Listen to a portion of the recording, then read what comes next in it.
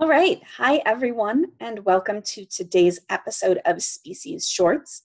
My name is Lindsay Barone, and I am an anthropologist that works with the DNA Learning Center. Today's episode is really exciting to me because today is the day that we finally get to start talking about our genus, the genus Homo. And the genus Homo, I think, is one of the more interesting topics to talk about when it comes to talking about human evolution. In part because I think this is where people start to really see themselves in the fossils. Some of the earlier fossils that we talked about over the last couple of weeks, you can kind of see yourself a little bit. You can kind of start to see some of the more familiar human-like features developing. But it's once we get to the genus Homo that we start to see a lot of the unifying human-like characteristics appearing in the fossil record. So for those of you who have been watching over the last couple of weeks, you may recall when we talked about taxonomy and we talked about the scientific name for our species, which of course is Homo sapiens. Now the word Homo in this particular case basically means man. So when we use the genus Homo, a lot of times the scientific name is describing something as something man. So for example, Homo sapiens is wise man. And today's species that's at the core of our discussion is this guy right here. This is Homo habilis. And this name means handyman. And it was so named because this is the first species for a long time that was diagnosed as being a stone tool maker and stone tool user. Now, if you watched Monday's discussion of Australopithecus afarensis, you know that that's no longer the case. But this was discovered long before those Australopithecine stone tools were.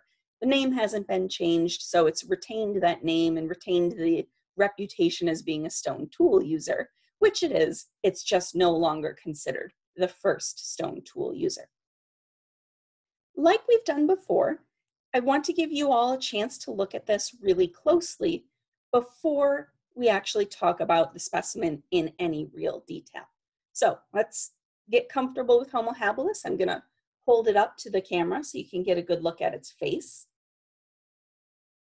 Make some observations about it. If you watched Wednesday's discussion of Paranthropus, think about how different this face is compared to that. Here's the side of the skull. This is what it looks like from behind. And then, of course, the classic underskull shot so you can see what the teeth look like. And of course, here is our foramen magnum. Now, Homo habilis as a species was found in primarily Eastern and Southern Africa. And the species dates from about 2.5 million years ago until roughly 1.6, 1.7 million years ago. So this is relatively more recent than anything we've talked about in species shorts up until this point in time. Homo habilis as a species has a lot of very modern human-like characteristics, but it also still has some characteristics that are a little reminiscent of the Australopithecines. So there's been a lot of debate about whether or not this particular species should be classified as an Australopithecine or not. Right now, it's pretty much settled on being a member of the genus Homo. However, if you read some of the historical anthropological literature, you might actually see some references to this being considered an Australopithecus. But I would argue that it's not. I would argue that it's probably correctly assigned to the genus Homo. So what physical characteristics do we know about this species? Well, we know that it was relatively small-bodied. If you think about what we talked about with some of the earlier Australopithecines, they were probably roughly 3.5 to 4 feet tall. The same goes for Homo habilis. These guys weren't huge, and their weight was relatively small as well. They likely, as adults, were around 70 pounds or so, which is a lot lighter than your average modern human. So relatively small, relatively delicate hominins. We know that these guys are starting to have a much flatter face. You can see we've still got a little bit of that slope in the face, that facial prognathism that we've talked about a little bit, but it's nowhere near as dramatic as, say, with this guy right here, our Australopithecus afarensis. So you can kind of see how that is flattening out. And in fact, this is one of the diagnostic characteristics of our genus. We're starting to develop a very flat face. Now, another thing that's really interesting about Homo habilis is, of course, its teeth. We've talked a little bit about the tooth row in the hominins and how some of the earlier hominins, like Ardipithecus ramidus and Australopithecus afarensis, have these very parallel U-shaped jaws. Homo habilis, it's starting to get a wider jaw, so it's starting to be more parabolic, but it's not quite there yet. You can see there's starting to be more space between these back molars. It's not quite modern human, but it's not quite fully Australopithecine either. So it's very clearly got its own type of dentition. One of the other things that you can see on this skull is that it's got a relatively flat brow ridge. So we've talked about that brow ridge, also known as the supraorbital torus before. This is not nearly as big and as bony as we see in the pre-Homo species. So this eyebrow area is starting to flatten out a lot. However, unlike modern humans, we still don't see something called a nasal aperture. So basically, if you feel your own nose, you can kind of feel how up at the top, or what we might call the bridge of the nose, is made out of bone. And then it becomes sort of soft and cartilagey. You can kind of move it around a little bit more. Having that bit of bone to help shape the nose is something that we really don't see much of until we get to modern humans. And you can see here, this is where that bone would be. It would kind of project off of the nose, but Homo habilis doesn't quite have that. Now, I said before that Homo habilis was named after its stone tool manufacturer, and the idea that they were believed to be the first stone tool makers. The tool technology associated with Homo habilis is a style of tool making called the Oldowan tool technology. And this was named after the site of Olduvai Gorge in Tanzania. And the tools that are associated with Homo habilis and its sister species, Homo rudolfensis, tend to be very basic, very similar to the ones we talked about with Australopithecus afarensis. Oldowan tools are good for chopping and pounding, but they don't have sharp edges. They're good for basically, when I say chopping, that's maybe a bad word to use. It's more like they can take them and they can pound something to try and get something out of like its shell, or maybe get the marrow out of a bone, try and crack it open like that. So Oldowan tool technology is pretty basic, and it first appears in the fossil record right around the time we see Homo habilis at about 2.4 million years ago. What's kind of cool about the Oldowan tools, though, is even though they're really basic, they actually persist in the archaeological record for a long, long time, well beyond the lifespan of Homo habilis.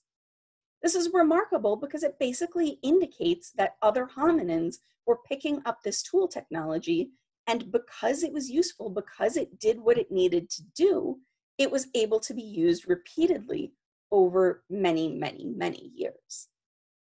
Now, speaking of unifying characteristics, let's talk a little bit about what makes something assigned to being a member of our genus. So when an archaeologist finds a skull in the ground, how do they know if it's a species that should be assigned to the genus Homo or not? Well, there are a number of characteristics that unify our genus. One of those, and one of my more favorite things to talk about, as you've probably guessed, is obligate bipedalism. So all members of the genus Homo are obligate bipeds. They don't really spend much time, if any, on all fours, unless it's when they're a baby and they're crawling around. They have anatomical adaptations that really make them very uniquely adapted for bipedalism and not much else. We start to have taller, leaner bodies, longer legs, especially in proportion with our arms. That's good for having a really long stride, for taking those upright walking steps. That also becomes really helpful when we see the evolution of long distance running later on in the genus. Having these big, long legs to take big, long strides is a very useful thing. Another thing that unifies the genus Homo is a trend towards having a larger brain. And I should say that it's not just about the overall absolute size of the brain, but it has to do with the ratio of the brain size to the overall body size. Because obviously something like an elephant is going to have a larger brain than an Australopithecine. But when you scale those masses, those sizes against one another, that's when it becomes a meaningful comparison. So we start to see this really large brain to body size ratio, and we are seeing the bodies getting bigger just as we're seeing the brains getting very large. So this is an important trait that unifies the genus Homo as well. And that is something, though I didn't mention it, we're starting to see a much larger brain in Homo habilis. So right away within the genus, we're starting to see this increase in brain size, even though we're not really seeing a huge increase in body size with this particular species. By comparison, the Australopithecus afarensis skull that we talked about had a cranial capacity of about 400 cubic centimeters, give or take a little bit. This is closer to 600. So we're starting to get much larger brain sizes. Another thing that we see with the genus Homo that unifies all of these species is that they're starting to have an increased reliance on culture. Now, when an anthropologist talks about culture in this kind of a context, we're not talking about things like opera and theater and literature. We're talking about things like tools. So this is basically a way of saying that tools and other types of things that help out with survival become really, really important with members of our genus. And like I said before, the Oldowan tool technology is what Homo habilis is really well known for. Another thing that we see, and I've mentioned this a little bit already, is a reduction in facial prognathism. So remember, facial prognathism is this having this big snout area actually sticking out from your face. But in our genus, we're starting to see this flatten out. And as we'll talk about over the next couple of classes, you're going to see flatter and flatter faces as we move forward through the genus. Finally, a really important trait that unifies the genus is a reduction in sexual dimorphism. Now, we haven't really talked too much about sexual dimorphism, but basically, sexual dimorphism is when there's a noticeable size or shape difference between the males and the females of a species. And in certain primates, this sexual dimorphism is really, really remarkable. So like gorillas, for example, male gorillas have sometimes hundreds of pounds on the female gorillas, and they have different shaped skulls. They have really noticeable anatomical differences. By the time we get to the genus Homo, at about 2.5 million years ago, we're starting to see this sexual dimorphism becoming really reduced. And if you look around our world today, you can see some variation between males and females, but proportionally, that amount of variation is actually relatively low compared to what we see in many other primates and in many other places in the animal kingdom. And that begins very early on, right away with Homo habilis. All right, so that I think is everything for today. I know I just threw a lot at you in 15 minutes. If you have any questions on Homo habilis or what unifies the genus Homo, please let me know. Happy to go over things with you or answer things in the comments.